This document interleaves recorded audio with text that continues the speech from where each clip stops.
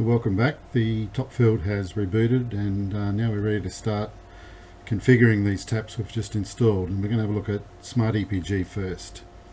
So if you press the guide button, you'll see a view like this. We're going to change this default view later, but first of all we're going to do the setup of the tap itself. So press the menu button and you'll see this list.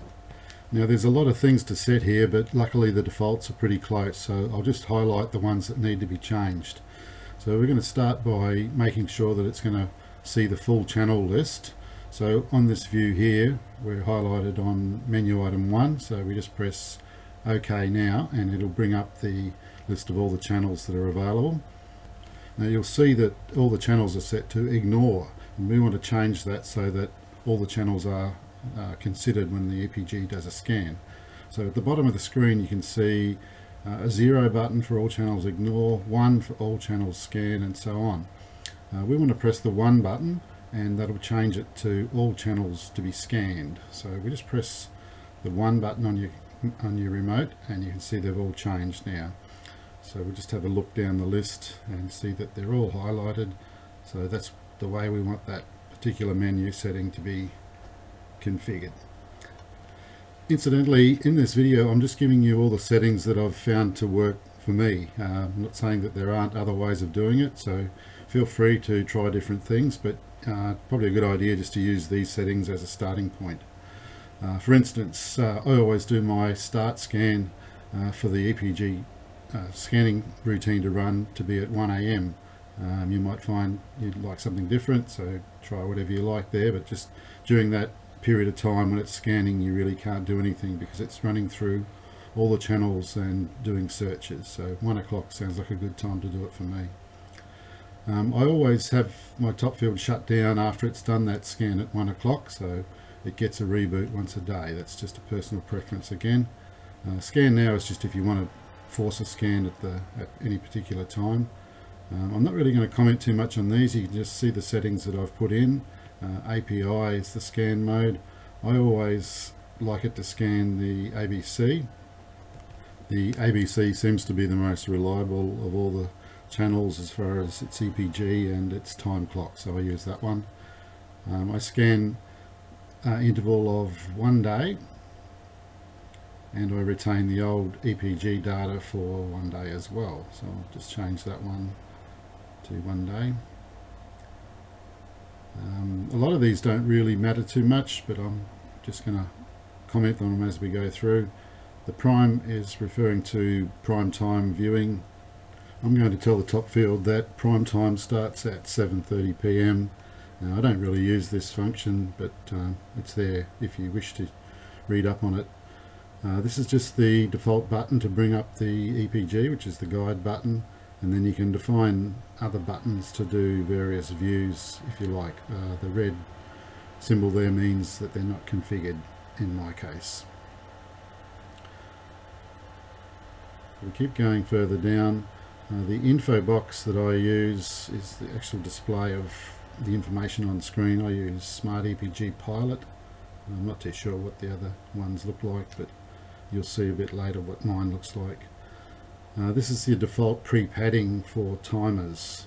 So if you don't set any other padding settings pre and post, it'll use these.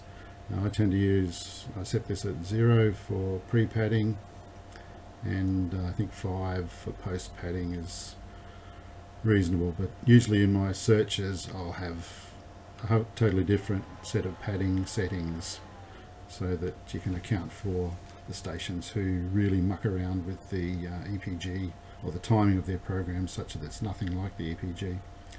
So the search width is how far into the future the EPG scan is going to run. I like to set mine for 5 days, so it'll search the upcoming 5 days of EPG and create timers for those 5 days. Combining double episodes, we may discuss that in a bit more detail later. I allow that on any timer. It helps a lot when you've got consecutive recordings.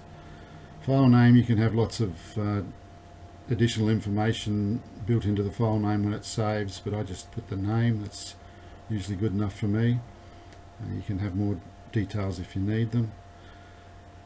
Next one we'll see will be if there's any lost events or conflicts, it'll pop up and show you the timer menu so that you can investigate what's going on there. That's something a little bit more advanced, but I won't cover it right now.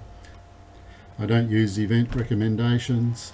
I'm in Queensland, so we don't have to worry about summertime or daylight saving time. I have the live EPG set to yes. Create M timers I have set to no. I don't use M timers at all. This is not relevant to us. I don't like showing the clock. Got plenty of clocks around the house. Add mode doesn't really apply to Australia either, so you turn that off. GUI look and feel, we're going to come back to this menu. There's a whole sub menu of settings, so just come back to that a little bit later. These are just utilities you can use to create backups, but you can do auto backups, so I have that set to yes. Again, these are little utility programs. TGD channel, I have channel number, not sure what that does, and that's where you can stop if you wish to stop the tap. So now we'll just go back up to that menu 32, GUI look and feel, and do some settings in there. Just press OK when you get to that one. Now the logo style that we're using, or I'm using anyway, is called 3PG. So we've got to press OK on this button here, and then it's on trans black at the moment. You've got to press OK again and it'll change to 3PG style of logos. So then you just press exit to get back out of there, and there you can see it's changed. The double click pass through key is on. Channel sorting I have by name. The channel name in the guide, yes. The legend for all views, yes.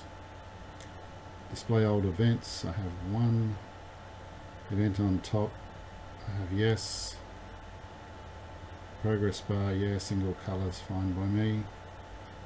Coloured timer list, I have no. Endless scrolling, yes. I like to scroll right through the menus and back to the top. End time in timer list, I have off, yes. Information type 14 lines, that should be on actually, and all of these other ones are small logos, logo types. Timeout 3 seconds. Info with new recordings, yes. I'm not sure what that one does. Warning for end timers, I don't use that one. And you can see the final couple of settings here in regard to the clock, which we don't show anyway. This shows the position on the screen if you're using it. So we're nearly finished this. Sorry, I've gone very quickly through it. You're going to have to rewind the video and just have a closer look. Timer view for conflict resolution, yes, you should have that on. And I believe that's the last one. Current events in the events list, no. Already seen, change that to off, that should be. So now we return out of the GUI look and feel menu back to the main SmartEPG menu, and then exit again because we're finished, and we're back to live TV. So as you can see here, the TV is tuned, or the Topfield is tuned to SBS, and the EPG data for SBS is being shown. And that's because it has been tuned to SBS and it's had a chance to pick it up from the transmission. But the other stations are all still blank, so 10 HD and etc, they're all showing blank EPGs. Now this is not anything to worry about at this stage, it just hasn't had a chance to pick up any of that data. So that's what we're going to do next, is to give it a chance to look at each of the channels, and as it does that, it'll pick up the data we're looking for to put into the EPG. So back to SBS, we can see there we have it again. I'm just going to change channels, and you'll see the information at the bottom will initially be blank, but then it'll pop in, and that's the process of, I believe that's what's happening. It's picking up that information from the broadcast signal. So that one's blank, but there it is, it's put something in there. We'll see this happen for each of the channels as we go through. 7.2, it just takes a few seconds to find it, but all the channel 7 ones should be complete now. It just does it for each network as we go through. So I'll just speed up the video a little bit here. So I'm just surfing through all the remaining channels, and it's finding the EPG data as we go through. I think we're nearly finished. Probably that's the last one, I think. And ABC. Okay, so now it's done. Now what's happening here is that SmartEPG has realized it's never done a scan before, and it's asking can it start to do a scan. I've said okay to that. So this is what will happen normally at 1 AM in the morning, and you'll see that it's going to cycle through every channel, or every one of the 5 bouquets anyway, and do a search based on what it sees there. Now of course at the moment I don't have any searches defined, so it's not going to find anything, but it's the first time it's ever done this, so it's probably building up some databases for future scans, and this will just take a few minutes, so I'll speed this up until it's finished.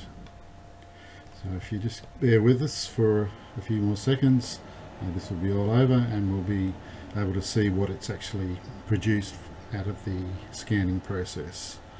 So I think that's the last of the channels to be scanned, and you'll see the message on top of the screen. It's actually creating the EPG database now with a big long file name. These will all be stored on the Topfield and used by the SmartEPG program.